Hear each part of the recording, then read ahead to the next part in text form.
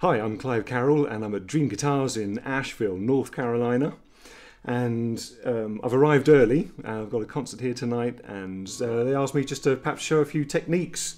So one that comes to mind immediately is if you're using a pick and strumming a standard chord, got a cap up at the second fret with a drop D kind of tuning. Instead of just strumming across all the strings, which is a great sound in its own right, you know, like a.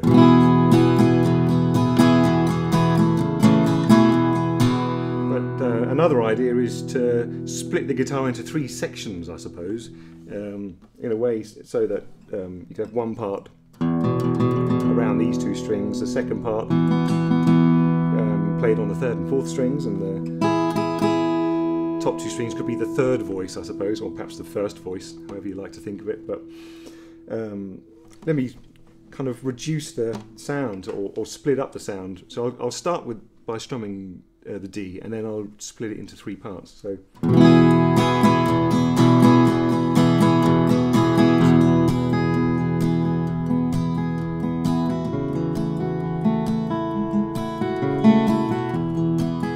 of, it just makes the instrument sound a lot wider all of a sudden.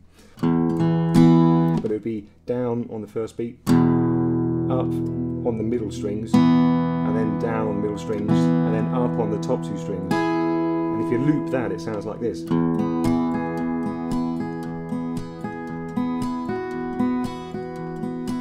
that's it. You know, it's not as stiff. It's as if, you know, even if it's one string, it should still feel like you're strumming it, rather than it's not a pick. It's just you happen to catch that string on the free-flowing strumming kind of technique. So let me play you a short piece now, just to demonstrate that.